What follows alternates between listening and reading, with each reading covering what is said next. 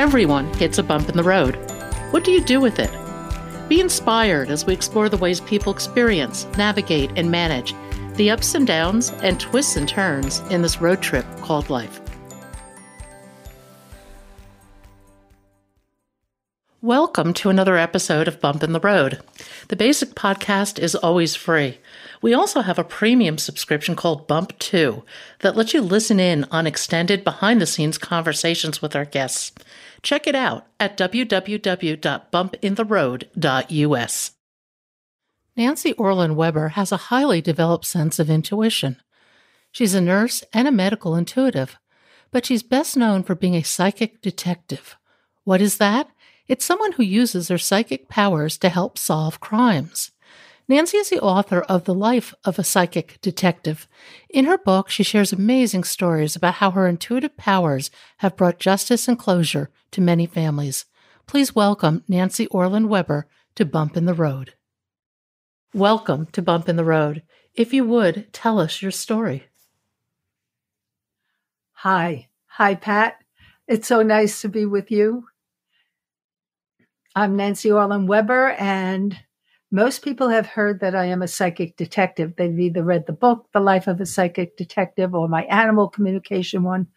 However, I started life as adult nurse, my career life. And the reason I went into it is I found a great strength in relieving suffering physically for people and sometimes emotionally. I had been molested by a teacher, molested by an uncle. And then right after I graduated nursing school, I was injured by a patient, spent almost 2 years in and out of hospital beds. So I knew what it was like to be both incapacitated and helpless and needing totally dependent at times. And I also knew what it was like to make a difference in somebody's life. I think that's part of why I got to do what I got to do. I had been born psychic, as we say, but psychic means soul. That's the origin of the word in Greek. And so I believe everyone has a soul. And I was certainly, if you want to call it gifted, with a sharp focus and seeing things like death before it occurred. Visited by my grandmother the moment she died. I woke up. Things of that sort. I didn't question what it was. I was curious, but I didn't really question. I just thought, well, it's the way that we're born. And I didn't know people didn't do it. Fast forward, I was married. My first husband attempted to murder me while I was pregnant. And at that moment, that was a pivotal moment in my turning point. I faked death. I slumped down because he was strangling me. I knew any second we'd be gone, my daughter and I, to be. And I just slumped down, let go, and he let go and went and had a drink in the kitchen. And I waited. I kept looking out of a slit in my eye. And then I stood up, walked in to kitchen and told him, because I was no longer the yes girl. Victims get to be very yes, right? They get scared of saying no. And I certainly was scared of saying no to a lot of people. But when anybody needed help, that was a different world. I would fight for them. But I never fought for me until that moment. And I walked in and he looked shocked. And I said, I suggest you never sleep at night. There might be a knife in your heart. You ever touch me again, you're dead. And that was it. But we were stranded in a place where I had no phone, no car, no anything, no family. And so I had to wait till I gave birth, almost died as a consequence. Then we moved a year later, and finally I could divorce him, throw him out, gain full custody of my daughter. That was something that I know a lot of people go through, domestic violence. A lot of people go through just being abused, not just, but being abused as a child, being abused throughout life. It's that moment in time where you don't care. How dare you do this to me is more important than being frightened of the bully. And so I became fearless, not only for others, but for me. And that kept happening in my life. I left nursing because of the injuries. I had a second operation. Turns out I had congenital deformities that exaggerated it. And so I decided, although I love psychiatry and I was great at breaking through schizophrenics and psychotics in days, sometimes in minutes, I loved it. But it taught me that the gifts are really a gift, that you have to blend practical, physical, emotional, and the metaphysical. And so I opened up a career as a psychic, although I didn't call it that. I was very uncomfortable calling it anything. It took me a couple of years before I'd let people think that that's what I was doing. They knew it, so they sent me people, and I was busy. And in 1980, detectives came into my life asking for help. And so that became a sidebar that when Court TV became interested in doing a series on psychic detectives, I was the first or second one to be hired. And then from there, others spun it. But what people don't know about this is that's a sidebar. That's not my work. My work is spiritual counseling. I'm a minister. I've authored 2 books.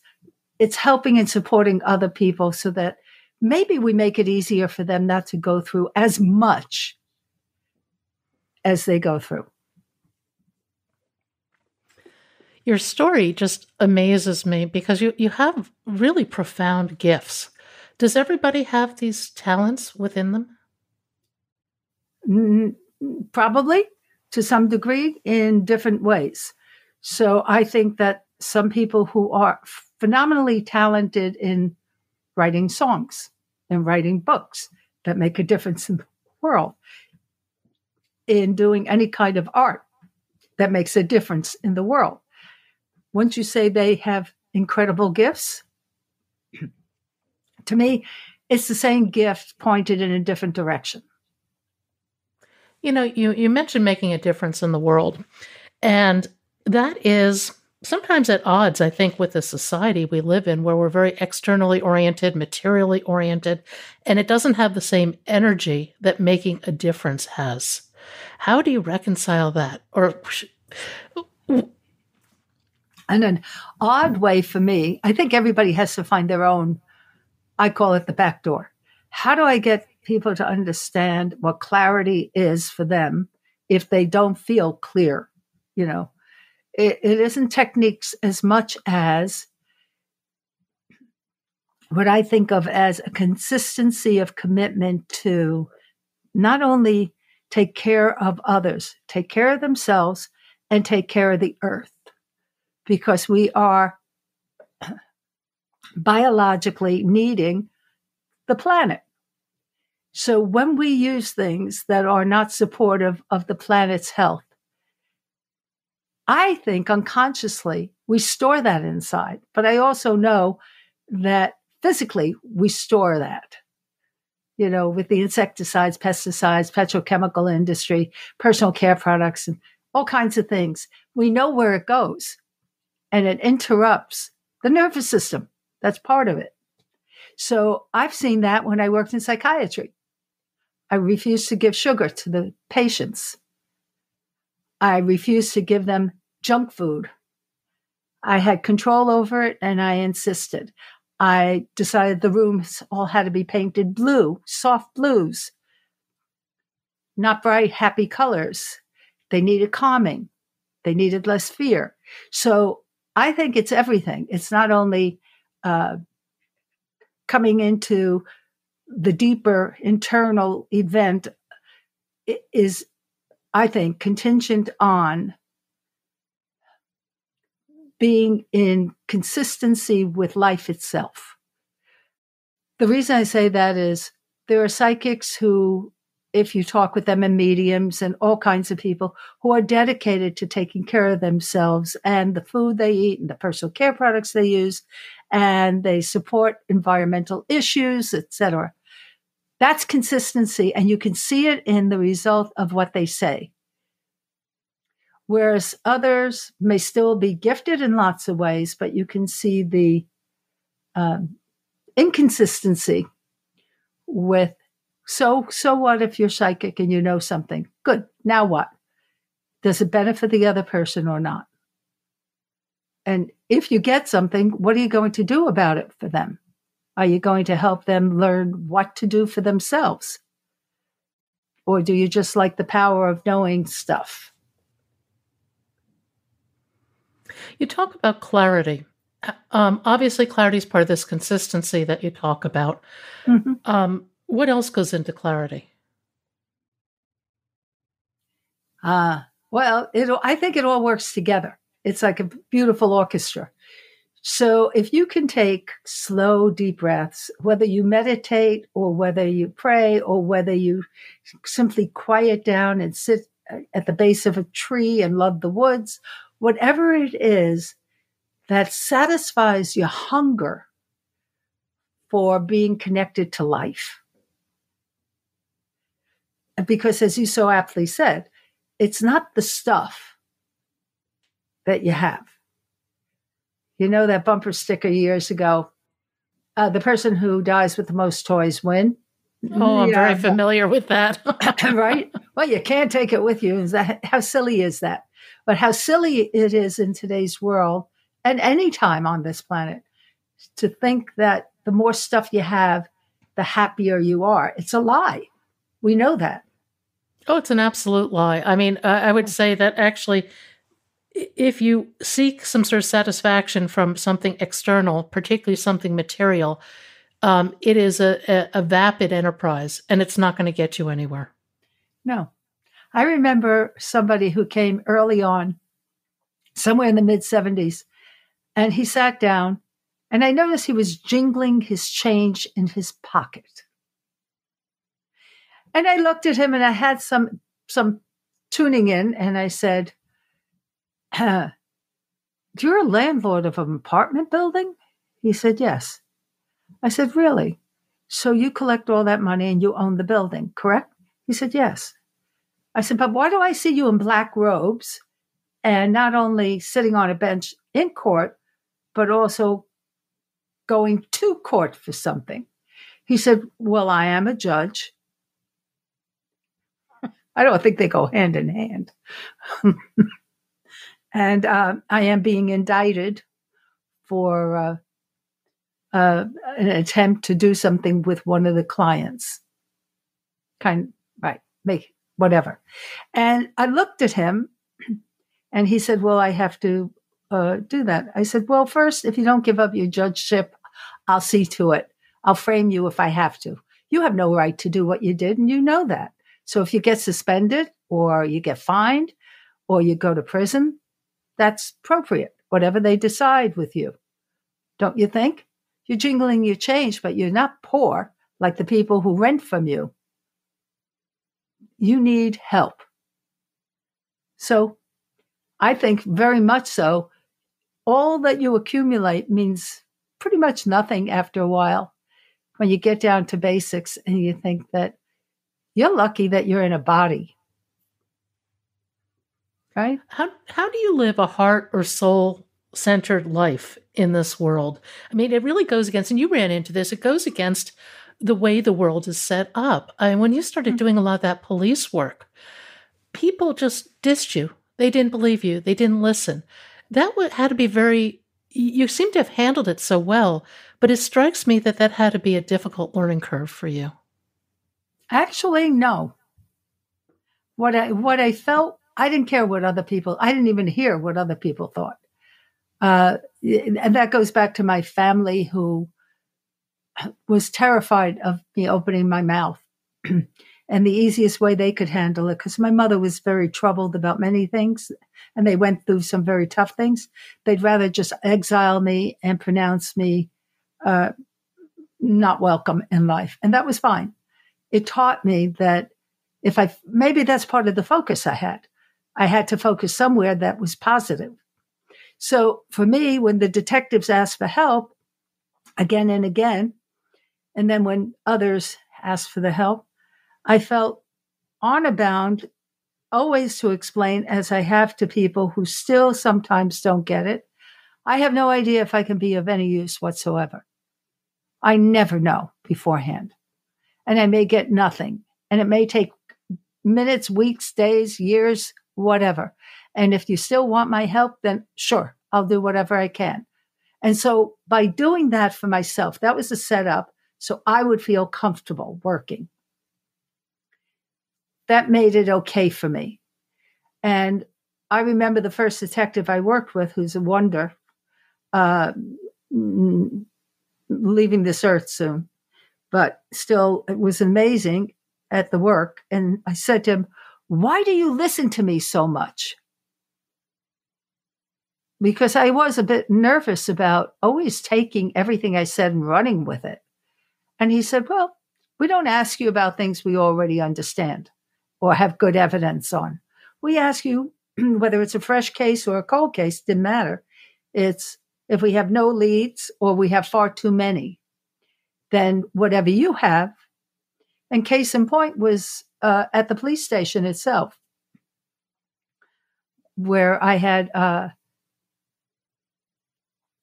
picked up the phone, I think it was New Year's Day, and I called him at the office and I said, I need you to get over here right away. And he said, well, no, you could just tell me over the phone. I said, that's the whole point. I can't get over here. This is the detective you're talking to. Correct. Okay. And so he came over and I said, your chief's office is bugged. He said, we just found out. How did you know? I said, the same way I know anything. I don't know how. And so it led to a case where eventually the officer was put away for life. He was a murderer. Wow. Right. So it's really the ability to take a chance, right? Yeah. When you look at life and you see the people who are willing to take risks, we know that some of the risks will turn out terrible for us. Those are not bumps in the road. Those are huge bumps in the road. They are the mountain bumps, right? And others will just be little bumps that we can contain and make them harmless and make them fun, like a fun ride, you know? So I've always been willing to take the risks and take the consequences pretty much. And How do you distinguish between intuition and psychic ability? Where do they overlap? Well, we know intuition is partly the gut to brain, because the gut is the oldest cells in the form of a human. So it has the gut instinct to survive. So intuition is usually very instinctual if it's not ruined by loads of antibiotic rounds, which wipe out good bacteria. If it's not restored or needed, some people aren't born with all the great bacteria they need. So if our gut is operational, then intuition, which is part of the processor of our right hemisphere of our brain, if it's going wrong, it won't be intuition, it'll be fear. And so psychic is, I would say, intuition plus, if you will. It forces a much more pinpointed response to a feeling, to an instinctual feeling of walking into a room.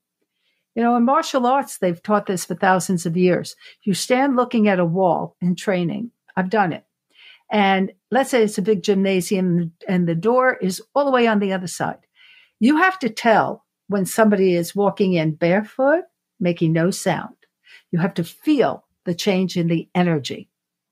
Well, intuition works like that. You walk into a gathering and somebody you feel super comfortable and some you don't. Why? That's also the regulation of your mind body. Your nervous system is generating feedback, information. Your gut is giving you information, what to feel comfortable with, what not to. Same thing like, a dog. You know, a healthy dog will know who is a safe haven and a good person. That's so true. Right? Well, we're the same in that aspect. We can tell the difference if our gut is working right. And then we want to take a deeper dive. We want to discover Well, what do we do with intuition? Can we sharpen it? Can we do anything else besides trusting a gut? And many people have to first clear out mind body stuff to get to their intuition for themselves, particularly if you've been abused in any sense of the word. And my comment is, who hasn't? So the first thing is to kind of recognize that that abuse can be dealt with comfortably and handled as a past event and not live it again and again. So once we find that, our intuition gives us permission to like ourselves. You know, if we don't like ourselves, we won't be intuitive for ourselves. Oh, that's a very interesting distinction. Really, a lot of this goes to always going within, and the better you understand yourself, the better you can understand the environment, the people, the animals around you. Exactly. It's all the same. That's why it's so important that I think it was in the 70s, Canadian Hunter Thompson, not American, wrote a book on the 5 different groups that were existing in the U.S. The environmental group was not the peace group. The organic movement group was not. The environmental group was not the peace group, et cetera, et cetera. There were different groups. And I always wondered why they didn't connect. Why were the psychics unhealthy? The first time I ever went to anything, because I didn't know anybody did the work. I just did what I did, and others labeled it. And I went, okay, we could call it that. Well, I was invited to a place with about 50 other psychics giving short readings. And I thought, well, at least I get to meet people. I have to say that although some of them were fantastic, clear, the odd thing for me was most of them were not healthy. And I thought, that's a contradiction. How do you get clarity internally through your soul to come through the form to use it on this earth if you are not, and I'm not talking about perfect health. I don't have perfect health. I have Lyme. I have a variant that makes me very susceptible to mold, but I do know what they are, and I do stay away from things that can exacerbate it. So it means conscious, to be conscious of what is good for you, what isn't good for you, including relationships, including everything, including, oh, I just like to put that on. It's like perfume in our world, or many things. They're not exported because they have so many chemicals that are dangerous to our bodies. I don't understand how that can occur, but I can only say it's not intuitive. It is more greed, shall we say.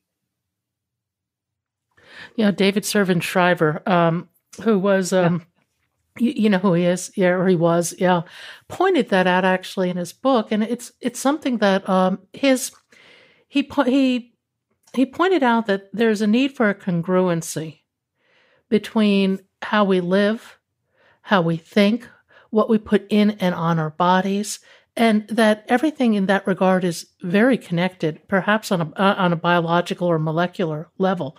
And I think that we have lost a lot of that sense of congruency, for lack of a better word, in the way we live day to day. Too many do. Too many. I think that there are farmers who will refuse to use the toxins, who will bring goats to weed, you know, but there aren't enough of them, at least in our country. Our country gives benefit to certain kind of farming techniques and gives them offsetting costs.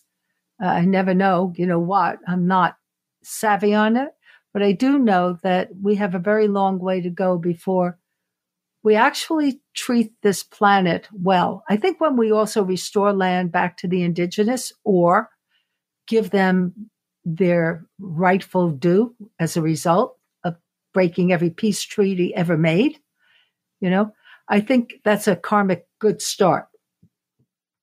Then with slavery, that's next. So I think that it's an accrued, just like our bodies, just like our mindset, which is part of the body. We get imprints. And let's say I love potato chips when I'm a little girl, because when I'm very upset and I'm scared and I eat them, I feel better. I'm 4 years old. What do I know? But if I continue that till age 40 or 50 or 60 or 70 or whatever, I'm going to have an accumulated debt to my body. That's going to pay a big price. So I think the same way about everything, which is why I believe in breaking any pattern I find in me that is not serving the earth, not serving me. And I'm not telling you I can do it 1, 2, 3. I'm older. And sometimes it takes longer, and sometimes it's 1, 2, 3 because I'm annoyed at me for not getting it. So go ahead, Nancy, go do it now. And I do. And so, yeah. No, that's it. You talk about accumulated debt to your body. And I think that there's a lot of emotional debt, actually, that most of us carry, and we're so unaware of it. We just go on and repeat these patterns that may have been a response to a trauma earlier in our lives, but they become an unconscious part of us. Becomes real. Yes. Becomes real. Dr. Candace Pert did one of the specials on Bill Moyer's special back in, I think, the 1990s. Mm-hmm. And she was the leading expert in the world of neuropeptides. And people who don't know, look it up. But she said, I'm going to prove that your mind is in every cell of your body. Your emotions are in every cell. And she wrote a book. Her first one was a huge, wonderful book, Molecules of Emotions. Mm-hmm. We know that trauma is stored in what we call the synapse between nerves, which is the bridge between one nerve and another. We also know that things like petrochemicals can be stored there. So it's interrupting the nervous system. That's the accumulation of debt to me. And it was the reason I could see it. My first husband did split brain studies. And while he was homicidal with me, about 6 months into it, or 9, something, but I'd go to the laboratory and I'd listen to all the neurophysiology and I'd go, interesting. Because I had been paralyzed later and I was able to walk in 3 days by using the understanding of how my brain, gut, and nervous system work together and to reteach it to offset the damage and map out neural mapping, just like for brain injured babies. I had volunteered for that. So all of that put together said, wait a minute, our mind is not us. It's an instrument. It's an instrument that also stores the trauma. It also stores great memory, happy memories, right? Endorphins we can make just by rethinking great moments in life.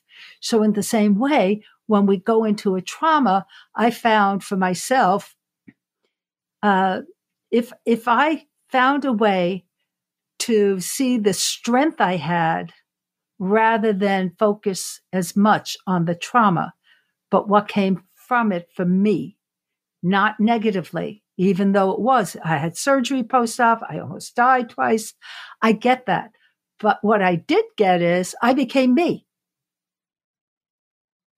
It's as simple as that. So when you recognize that out of most trauma, the phoenix does rise again and again, because there's no promise. Benediction, Apache's last words in a wedding prayer, there's no promise of tomorrow on this earth. So for me, it's like, well, then make the most of whatever you got and not stop complaining, because I think that's part of our makeup sometimes. I can complain, but at the moment I do, I start looking at references and thinking, okay, I'm back in a wheelchair last few days. Temporary. I'm moving myself right out. I know what to do, know how to do it, know what to use. And thank God I have a husband who is the best nurse in the world for me and loves me dearly. Go back to that process. I don't mean to interrupt, but go back to that process of healing, because that's really interesting, I think, to a lot of people. Okay. So for me, healing it begins with controlling your own mind. Begins in understanding that we know now on the Western Hemisphere, which took thousands of years for us to accept with laboratories and research, that the right hemisphere of the brain processes everything first. And in the middle of the brain, on top, is called the midfissure or corpus callosum. So if the right hemisphere processes it, whatever it is, any information that comes in, it needs to go to the left hemisphere because that's the linear intelligence, meaning it'll ground it and make it practical. Okay. But if it's so traumatic to you and you're frozen, you're terrified, whatever, and it's so strong, and it could be just a thought or it could be an event, doesn't matter. It could be poisons. It could be anything. What happens is the right hemisphere keys in the alarm, the fire alarm in the brain, shortcuts it down, and sends it along a pathway called the sympathetic nervous system to the adrenal gland. So if people get palpitations, racing heart, terrified, every time they think of it, and that's because they're switching on the sympathetic nervous system, which will shut down your digestion, your sleep, your rest. So you do that often enough, you got problems. Well, when I understood that, I was lying in bed. This was another event. I lost the use of my leg for 6 weeks. The chief of neurosurgery was a dear friend. He was the boss for my first husband, and he kept in touch with me. So whenever he did something new, he wanted to help. And he said, electroshock acupuncture. I just got certified. Let's go. Let's do it. So he did. And I stood up and went right down to the floor, lost all feeling to my left leg. So I'm in the hospital for 6 weeks. The 5th week, he doesn't know what to do with me. He comes in every day. We test, nothing. About a few days into the 6th week, I go, Nancy, you're stupid. Cut it out. You know what to do. So let's see what we can do. So I picked a vision of something that I could do physically, but I would have to do it in a way that would be very, very tough and that I would never be terrified to do. That would raise the focus, make it very sharp. So I had done ballet and toe for many years when I was young. Love it. Still, I grew up wanting to be Anna Pavlova. So I pictured myself putting on the toe shoes, climbing up, every detail of it. Every detail. I could smell the resin standing up with the toes. I felt the satin ribbons. I knew I'd had to make it alive as if it was occurring. And I climbed the ladder and I went on the rope and I danced. And I did that for hours all day. I just kept doing it because I never lost focus with that. You know how you can listen to somebody and your mind wanders, or you're trying to focus or meditate or anything and your mind goes somewhere else? Well, I had to pick something my mind would not go elsewhere. It was training the brain and nervous system to send the messages to the muscles and get over whatever it is. And in 3 days, I walked like nothing happened. I've done that again and again and again every time because I have a congenital deformity genetically similar to, it's rare among normal-sized people. It's common among dwarfs. So I have a genetically inherited dwarf in my history somewhere, because that's mine. So my spine can slip off the base and I can be paralyzed, or something else will happen where I can't move one part of my body, whatever. So I've learned how to just teach it again and again. And it works. 4 days ago, I couldn't do a single thing except painfully transfer to a wheelchair from a chair. I've been sleeping in the recliner.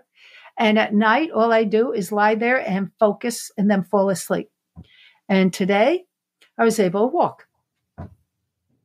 Are you familiar with Joe Dispenza's story? Sure.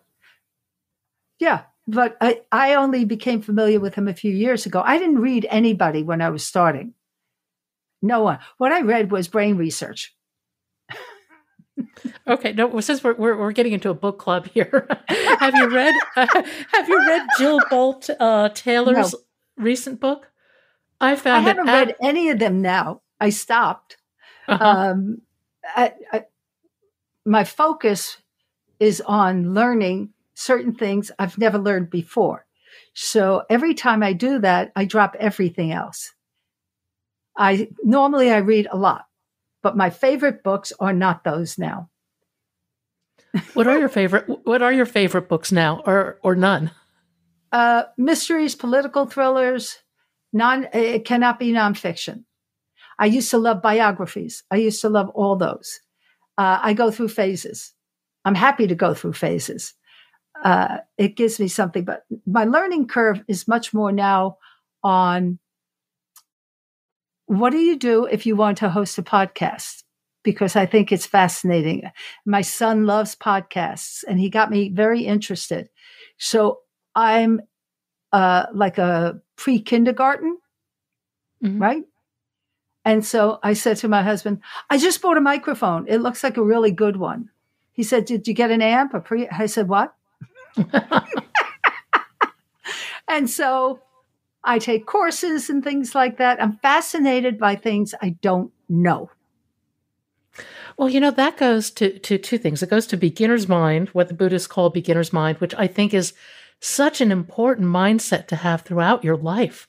Mm-hmm. I mean, the idea that something can always be new and fresh, and even if you have some expertise in it, stop and be a beginner again. It's so powerful. I read, I don't even remember where, but it made so much sense because I had looked at it for years and never put it in words until I heard somebody else. Anybody who's an expert in anything has a problem or considers themselves an expert. If you're very good at something, there's an assumption that you're going to be very good at something else. But I don't remember the name of the book I read back in the 70s, and it was about the birth of, not children, but the birth of your creativity, your ritual, like the ancient cave days, matriarchal societies, how it was very important to be egoless, to be always pregnant with ideas. They had a headless woman drawn on a cave, ancient times, and it meant an egoless person birthing ideas, creation, whether it's in form of human or form of anything. It was important to know no ego involved, meaning you're not an expert. You're always beginning. And I've always felt that way. And a good friend once was talking about the hesitation of somebody he loved. And I was surprised. He said, Nancy, the harder things are for you, the more you start something brand new all over after you went through a trauma. Every time you've gone through trauma, I know you're going to come out with another project. I said, well, that's how I recover. Well, no, that's fascinating because I was thinking about this the other day. How do people get over these bumps and things? And part of it is energy. You have to introduce energy into the equation. It means moving forward, newness, novelty. It doesn't have to be the right path. It doesn't matter. It'll propel you in the right direction. I love it because that's so true. Many times I have not gone on the right path at all. Welcome to the club. Oh, man. Oh, it's a big club, I think.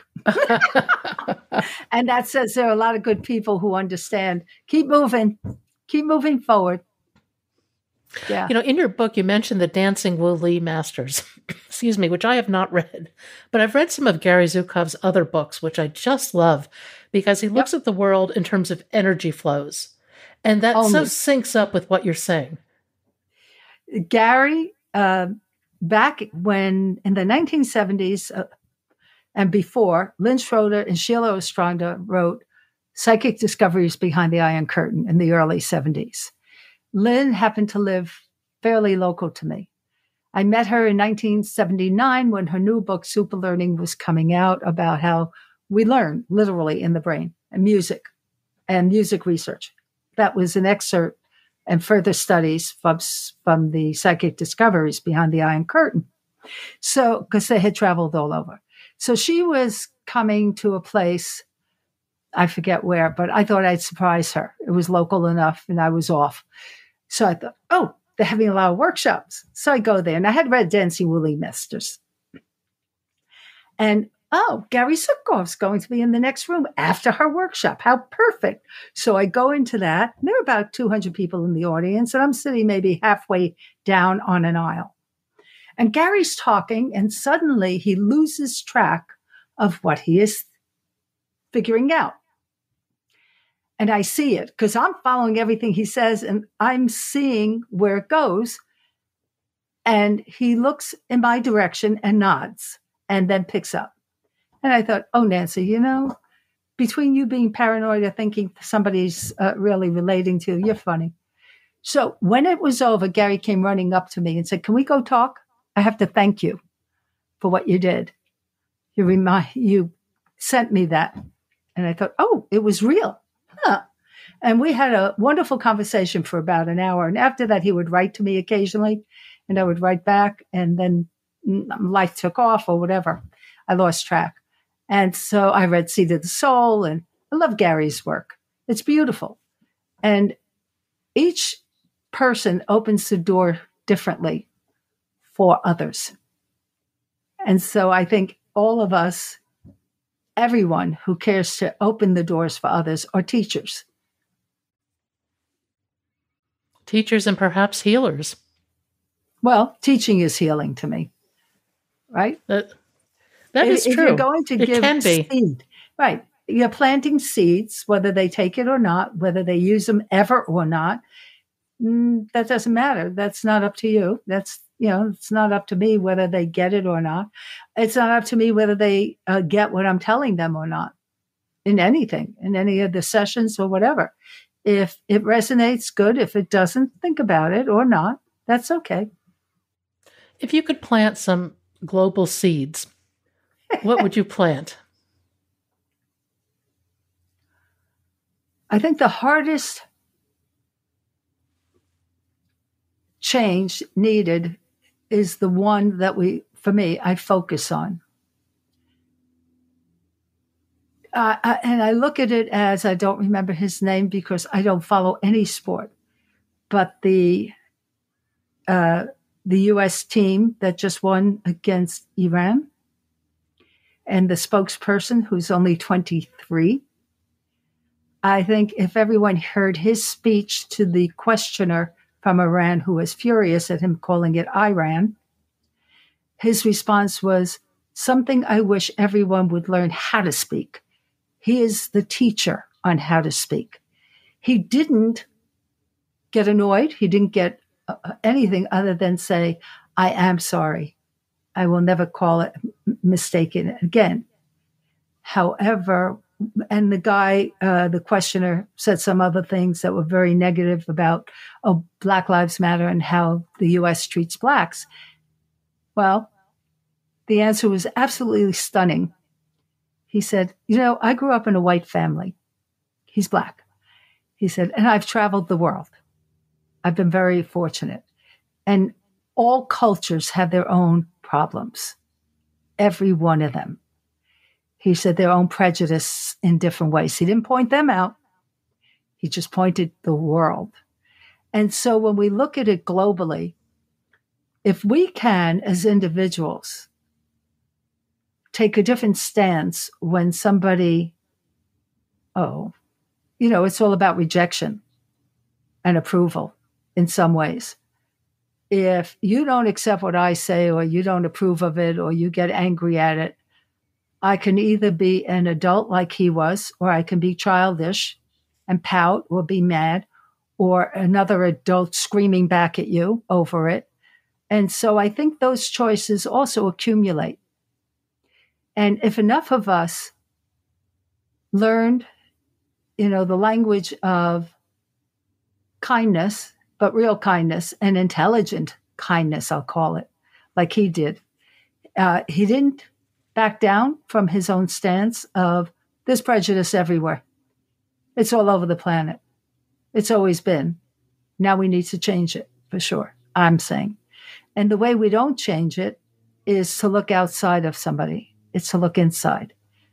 Many years ago, I worked on a self-esteem project with somebody I think she was from the Attorney General's office at that point. And we were assigned to see what we can do. Never bore fruit because nobody was ready. But for me, self-esteem begins with restoration of self-esteem when you're young. If you're beaten at home, if you're screamed at all the time, if your mom or dad is an alcoholic drug user and they can't put their heads together straight to give you structure, you need it somewhere, and you need to be encouraged as a child. So for me, it begins prenatal, that all pregnant women should have absolute total access to everything they need. They walk into an office. My dream is that they have soft music in the background. They have waterfall flowing in the office. They are treated regardless of money or no money. This is disgusting in any culture, not to treat the protection of a soon-to-be born. They have, in cord blood studies, over 15 years ago they started, more petrochemicals in the cord blood than ever. It's a setup for all known disease for children. So this is a crazy thing, and we have to begin at the beginning. And the beginning is, if you see people drowning at the side of a river and you keep pulling them out, you have to go to the head of the river to find out why they're falling in. But they're falling in because they begin life without enough. Sometimes without enough nutrition, sometimes with not enough good parenting, sometimes without a roof over their head, sometimes so scared because their parent went through a trauma pregnant. My daughter did. I was 5 months pregnant, and I knew what I'd have to do to soothe her. And I took every step I could to do that, to augment more positive things while I was pregnant. I warded myself off. I took her every day across to where the bay was, listened to the wind and the palm trees, made up songs for her, that kind of thing. I wanted her to get good information, not terror all the time, and not terror for me. So I know it begins at the beginning, but then when they hit school or anything, preschool, there has to be a way to help them build their self-esteem. Prejudice is anger at either the home or the situation they're in, whatever it is, turned outward. They're too frightened to give it to the people who deserve it. So that's my take, and I'm sticking to it. You have had more than a few bumps in the road. And you have an amazing life. What if you could rewrite your story? Would you? No.